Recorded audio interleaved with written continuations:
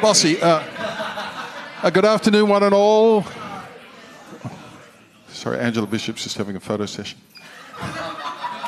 Good afternoon, one and all. Firstly, we'd like to acknowledge the traditional owners, of course, the Gadigal people of the Eora Nation. We respect their elders past, present and emerging, and acknowledge that they are the traditional owners of this magnificent land on which we stand.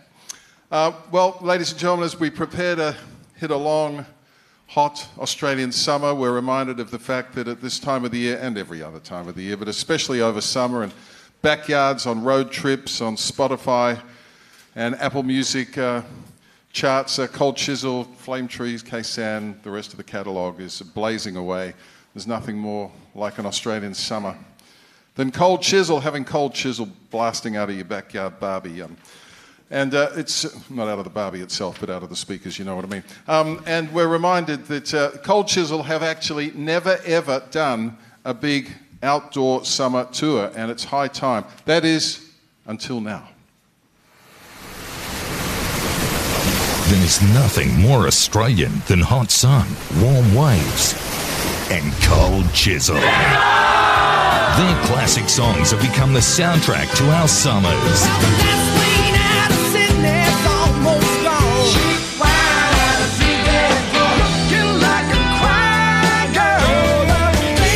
So, for the first time in nearly 40 years, Cold Chisel are hitting the road for the summer holidays, from New Year's Eve until the kids are back at school. Since their legendary last stand in 1983, they've reformed for just 4 national tours, but none of them happened over the summer break, and nearly all those gigs happened indoors. Now, Australia's most legendary band is coming to iconic outdoor locations at our favourite time of year. There'll be gigs at the beach, gigs by the river, gigs in the bush. They've never done a tour like this before. Cold Chisel on a good night is probably one of the best rock and roll bands ever. Since forming in Adelaide in 1973 and blasting onto the national scene in the late 70s, Cold Chisel has created a uniquely Australian fusion of rockabilly, roughhouse soul and blues. Over the decades, they have defied the odds, ignored the trends and blazed their own trail. The band has endeared themselves to all sorts of Australians. Their uncompromising attitude embodies our hopes, fears, alienation and humour. Chisel are simply one of the wildest live rock and roll outfits on earth.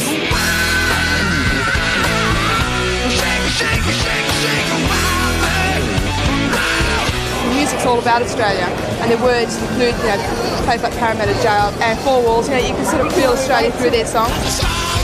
From the beginning, the punters have been with them all the way.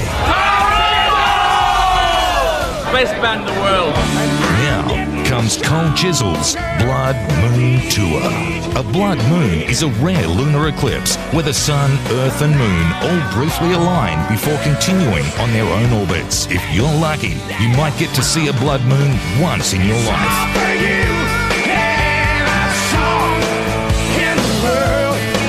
Between New Year's Eve and the second weekend of February, Cold Chisel will stage a series of shows with locations and lineups as rare and memorable as a blood moon. She doesn't stop on a plate, pay no attention to me.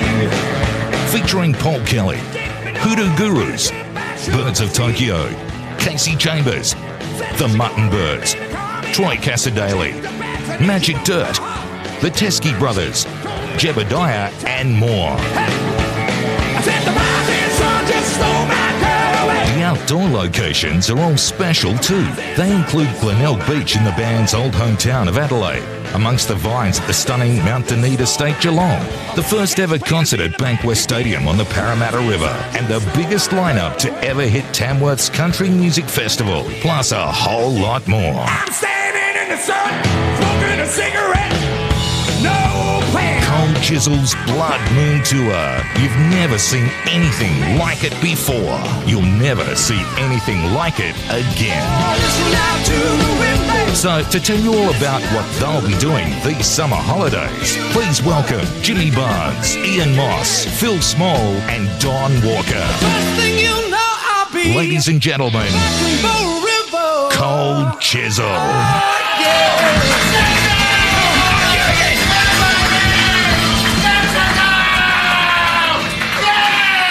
Perfect. You sound like one of our crowd. That's very good. Thank you very much. That's quite a welcome, Dolph. Welcome, boys. It's great to see you. Jim, You're not How are you, feeling, I'm feeling great. You're not feeling 100%. I've got a bit of a cold, but I'm sorry. Nothing that, Why is can't shake off. Why has it taken so long to do a big outdoor summer tour? Well, we've done outdoor shows in the past, but we've never done a complete outdoor summer tour. Let's face it, we broke up in '83, and prior to '83, there wasn't as many outdoor gigs as there is now. So we've done smatterings of them, but we've never actually gone out and designed a show and a setting specifically for this. So it's going to be big. We're going to go out and tear I've had a roof would tear it off. Don, you've got some mighty special guests on the road, different acts for different places, yeah? Yes, usually starting a tour like this, we look around and we try and figure out who we can get for cheaper than the tickets they'll sell. And if that doesn't work. And fortunately, that's most people. So we managed to get some great acts, headed by Paul Kelly and the Hoodoo Gurus on various shows. And we've also got Casey Chambers and Troy Casadale on other shows. And I should also mention Birds of Tokyo. And Teskey Brothers. Teskey Brothers, yes. Yeah, Jebediah. So it's a lot of great bands out there. Magic Dirt. Yeah. Mossy, it's great to have you here, mate. Thank you. I don't know if you know, great to have ladies you and anyway. gentlemen, you probably don't. Mossy just flew in this morning on QF12 without his passport, which is a feat that's not recommended. You lost your passport on a flight internally in the States, is that right? Why are we not surprised? How the hell did you get here? That's the first time I've ever done that. Honestly. It surprised the hell out of me too. I thought I'd completely blown this, but I don't know what happened there. But thank you, Qantas, who seemed to get that happening for me. So. Now, if they can only get into the rest of the tour gigs. Mate, Molly got turned around for having the wrong visa. You got into the country without a bloody passport. Driver's license, that's all you need these days. Do not, if you lose your passport, ladies and gentlemen, I suggest you have Ian Moss sitting next to you. Who wants to ask a question? We've got Mike's roving, Chris and Rena. Ange, over to you, Dom. Don't tell the blonde how to... I'll never turn it on. Hey, guys, I can't believe you've never sort of done this before, because we sort of imagine you guys have done everything. What about the great outdoors particularly appeals? I think just the fact that, that we can actually design a show, specifically, because like I said, we've done outdoor shows, but to design a complete tour for that sort of outdoor production, we want to make it bigger, better, louder, brighter, bloody, faster than anything else that's been out there. So the fact that we can get out and design that from the ground up makes sense to us. Really, we as a young band in the 80s and stuff, we prided ourselves on jumping from big festivals to small clubs, and we've done that all through our careers. So it's just, we hadn't really thought about the fact that we hadn't actually done a tour like this, I mean, we're a band that toured relentlessly through all the year, but particularly through the summer, and we chased the summer up and down the coast. So we might as well get out and play outdoors, We're really looking forward to it. Yeah. Hi, guys. Yeah, you're on. David from the New Zealand Herald. Could you just talk a little bit, please, about the one-off show in Tauranga and the decision to play there? Yeah, well, you want to talk? It's Waitangi Eve, isn't it? The night before Waitangi, which is a big day. It's a big celebration in New Zealand, and we thought it was a perfect day for us to hit there. Don, do you want to talk about? We're playing with the Mutton Birds and all sorts of bands over there. Well, I've never seen the Mutton Birds. I'm looking forward to that very much. They're obviously an iconic New Zealand band. I got to spend an afternoon with Don a few years ago out of the Mutton Birds, and I'm looking forward to catching up with him and seeing the band again. I think, I just finished a tour there myself, and, everywhere I went, people were sort of, prodding me and saying, when's Chisel coming? So I think it's going to be a big thing there. We had we played in New Zealand since, early 80s when we did, what's it called? The Sweetwater Festival, and even late 70s. And so we've had a great following there since then, and we just look forward to getting there all the time we can. And it's really good that Cold Chisel's getting in there, especially on a big holiday like this. There's also a band on the bill that night, Sit Down in Front, which is a awesome, good Kiwi band. Awesome young band who actually supported me on my tour, and these guys are like 14, 15, 16. The singer has cerebral palsy, and they're a punk band, and they played on my show, and they said, "Oh, we really like your songs, and we really like Cold Chisel songs." I said, "You should come and do the show," and so they've jumped on the tour with us, so which is really great. Are you blokes match fit? You want to race? Yeah, no, we are match fit. Well, listen, we tour every 5 years, so we've got plenty of time to train. Have we been practice in the lead up to this gig? No, we're not yet. We will be. I mean, I've been out on tour. Mossy's been out on tour. Don's been doing shows. Phil's been bloody chasing us, trying to catch up with us for the press conference. So, but we are. Listen, we don't go into any tour these days without being completely focused and being completely into it. We'll be ready to tear the place apart by the time we get there. Outstanding. It is outstanding. G'day guys, Brian from Channel 7. Welcome back. Congratulations on the tour. Looking forward to it. So many great bands from the 70s, 80s, 90s. A few endure, but very few like you. What is it about your music, and Don, you're sitting here, it's great to have you here, all of you here. What is it about your music that I'm coming down here, I hear it in the taxi, I hear it in a car driving past outside the pavilion now. Why is Chisel so endemic in Australian society?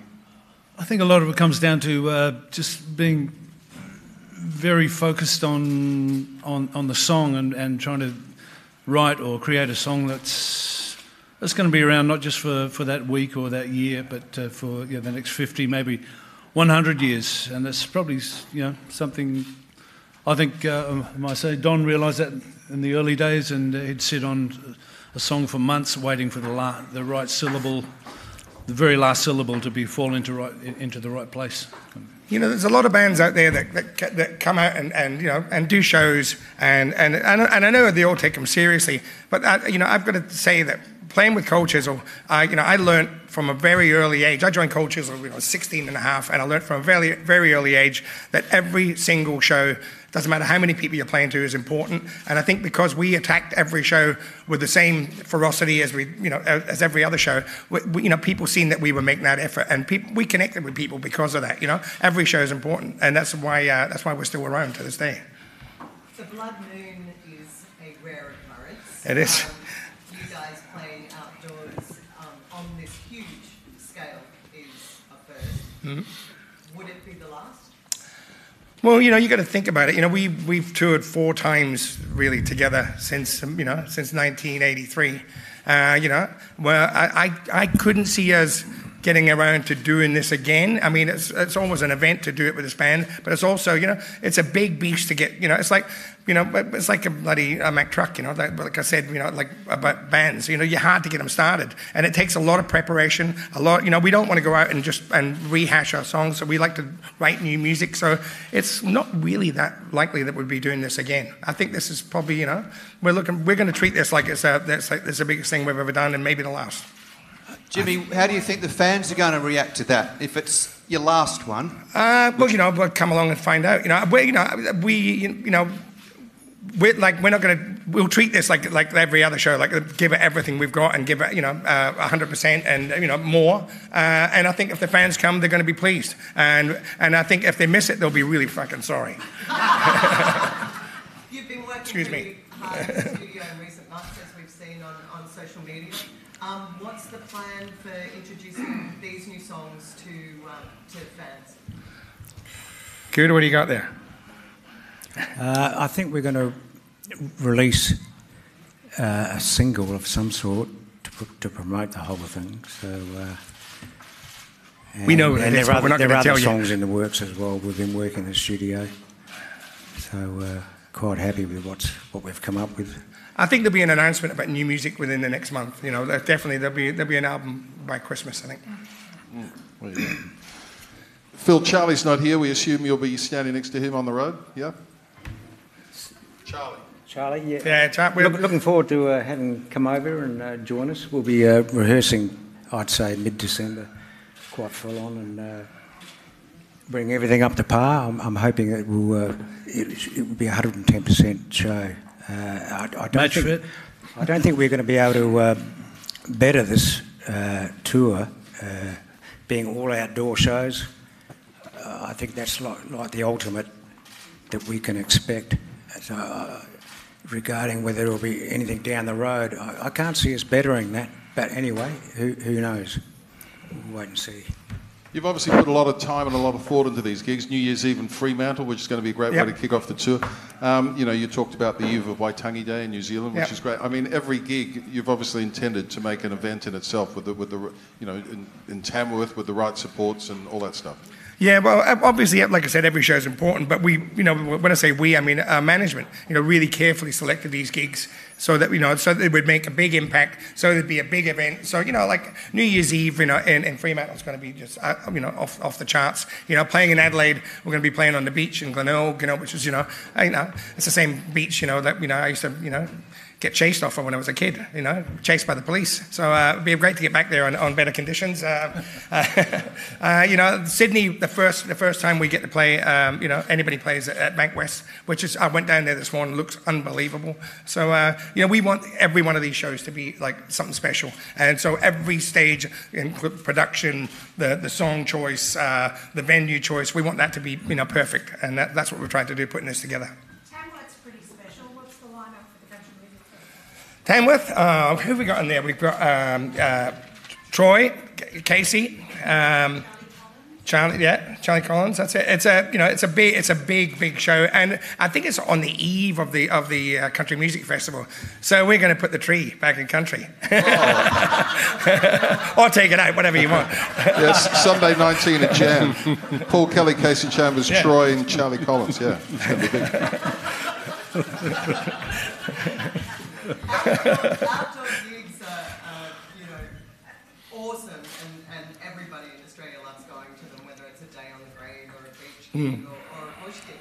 But they're also very fraught beasts in terms of weather, sound, and all those things. Are you kind of riding by your seat of your pants on this one? Nah, we'll play rain, hail, shine. We're going to nail the stage down and then blow it apart. You know, listen, touch wood, you know. Listen, it's going to take a tornado to stop us playing, and we've played in them before. So, you know, listen, it is what it is. It's going to be midsummer. If it rains, it'll be warm. We don't give a shit. We're going to play. Any more questions? Anybody else? A couple of minutes to move the table off, and then the band will be standing in front of the first photos. Tickets go on sale Monday week, the 21st, ladies and gents. Pre-sale next Wednesday, the 16th. Cold Chisel announced their first ever outdoor summer tour, Blood Moon 2020. Thanks for coming today, everybody.